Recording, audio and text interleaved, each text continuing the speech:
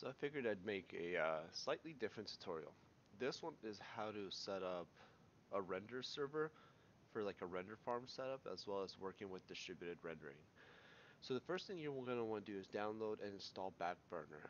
If you're using 3 Studio Max and you don't want to pay for something like Deadline or other um, render queue managers. So Backburner is free. You just got to sign up to Autodesk and you're good to go. It's a very simple setup. Just click through the next, and you're done.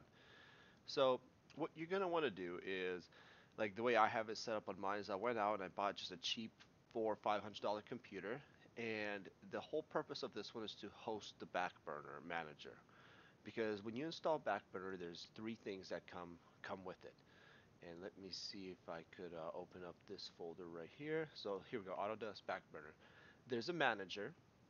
This is the thing that actually hosts your server, so your computers can connect to it. There's a monitor.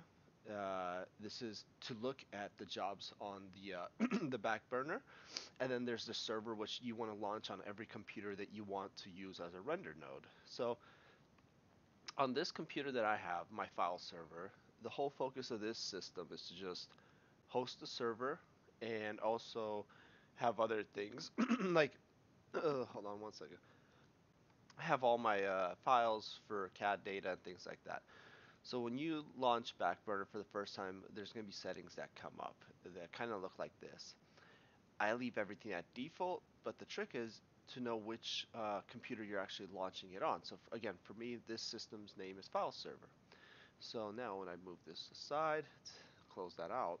So let's say you are working on your project and you're ready to send it to the farm.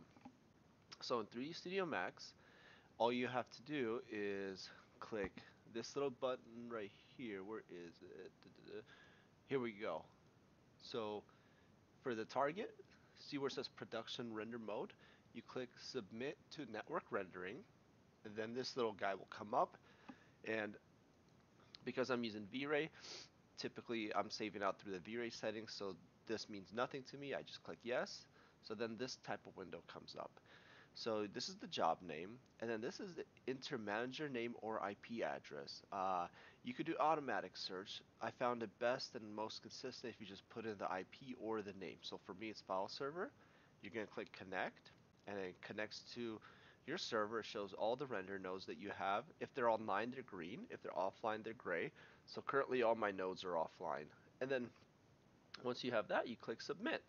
And then there's other things you can do as well. There's like split scan lines. There's different ways where it'll break up the render in like strips. So if let's say you're rendering a really big image and you don't want to use one computer, you could do it like that.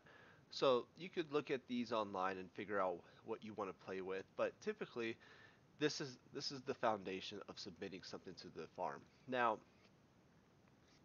there are a few very important things to know.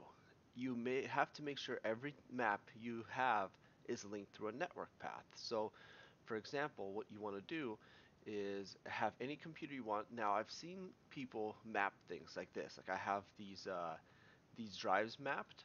While this could work, the most consistent and easiest thing I've ever had is where you typically just have a network direction. So all you have to do is have two backslashes, a typical network URL, and then that's it. And then that is a great foundation for consistent results. Because if you map something to, let's say, C drive, where you're locally, you're going to have an actual issue with textures not showing up during the rendering process.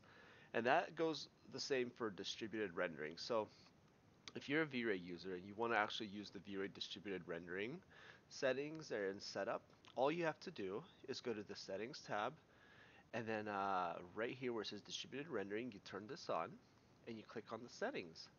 And you go in and you type in the name of every single render node you want to add as a distributed rendering node. So for me, all my servers that I use on the Backburner queue, I also add a distributed rendering thing.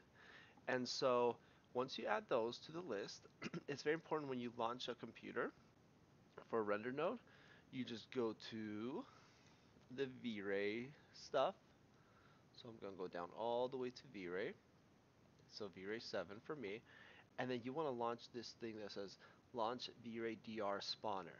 And once you click that, then that system is going to register as a distributed rendering node. And all you have to do then is just make sure all the nodes are added to this list. And when you hit render, you're going to have all the machines synced up and working together on creating one image. But again, it's very important. You have to make sure all your maps are linked through the network path, because if you have things local, like C drive, D drive, they will show up as black empty squares and you will not have a successful render. So again, this is not a exciting tutorial. This is just kind of like informative thing on setting up a render farm or distributed rendering servers. It's a very simple process, but there's some of these rules with the network paths that are key, because if you don't do them, you will actually have failed renders. So hope this helps. Again, not really anything crazy here, but I don't really recall many videos on how to actually set up this stuff. Even though it's simple, there's not a lot of information out there on this topic, if I remember correctly, but it's been a long time since I researched it.